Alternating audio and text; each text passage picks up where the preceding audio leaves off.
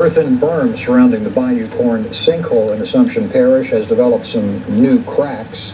This is the second time in 2 months that they've developed new cracks that have apparently been caused by what officials are calling underground micro-tremors.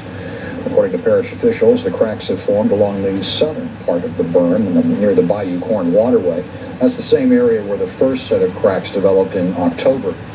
The cracking at that time, which has since been repaired, coincided with some sinking of the berm in that area. According to Texas Brine, they plan to keep maintaining the levee by bringing in additional soil.